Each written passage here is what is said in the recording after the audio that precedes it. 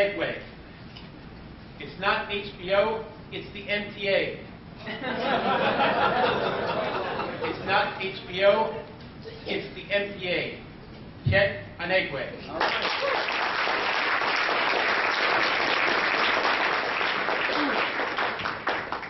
Contest chair, fellow Toastmasters, ladies and gentlemen, I have a confession to make. I love riding the New York City subway system. No, I do. I mean, the almighty MTA, the Metropolitan Transit Authority. What a better place to get all my entertainment.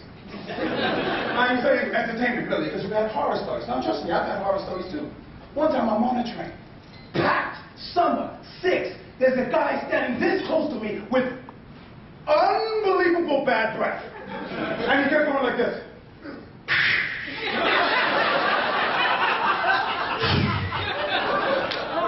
Oh, the train, isn't it? Oh, really? And then on this side, I have the subway evangelist, who for some reason was speaking in a really thick African accent, telling me that I'm going to hell in a handbasket because I didn't bring my Bible on the train that day. Oh, brother. You didn't bring your Bible today on the train. Oh, no, you need your Bible too because Jesus is the only way you can find your destination. I said, I know. That's why I buy my Metro card from a guy named Jesus. This is all wild.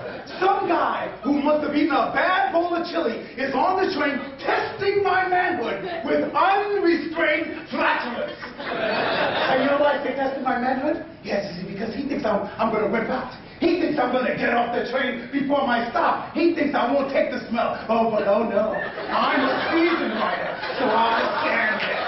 Head held high. Teeth gritting. Now there's a tear running down my eye.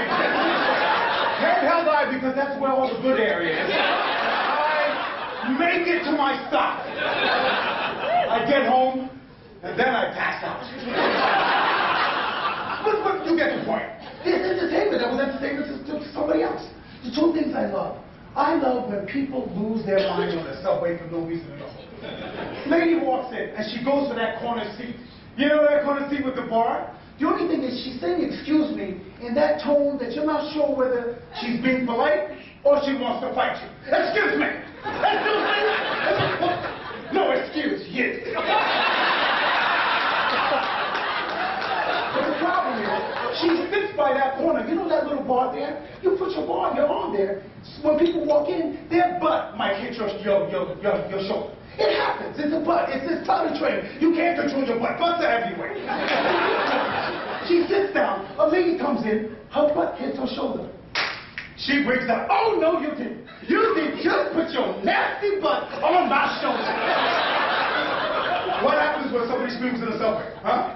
Crazy person alert. Yeah. People go, crazy person. I stopped tuning out to our thing.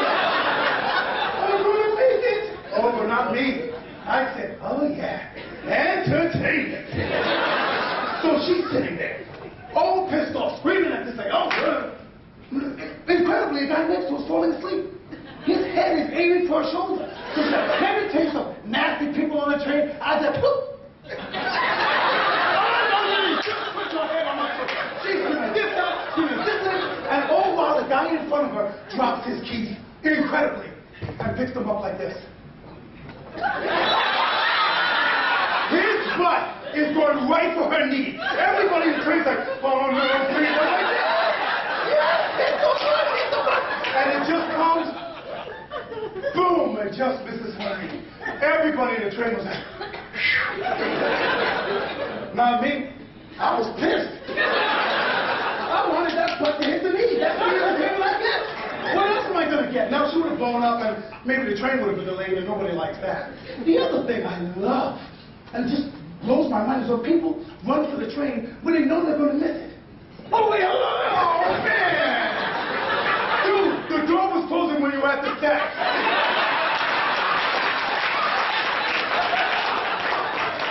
This guy gets on the train. Now, you know, New York City subway door closes. If you put anything in the door, train's not going to go.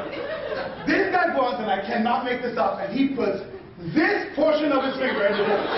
So he runs, boom, boom, boom, boom, boom, boom. Come on. to the conductor. So the conductor does one or two things. You know that. He either opens the door and lets you walk in, or he does that thing. Choo-choo. Right? Right? So he does it. Choo-choo. This guy incredibly puts more of his hand in. So it goes choo-choo. Come on. Conductor tries one more time. Choo-choo. Bam, he puts more of his hand in. I said, this can't be happening. Then it became a test of wills. The conductor's like, oh no, you're not getting on the train. The guy's like, oh no, I'm getting on the train. So it looked like this. Choo-choo, choo-choo, choo-choo. You understand? You get the idea? Y'all see that? He tried to kill me.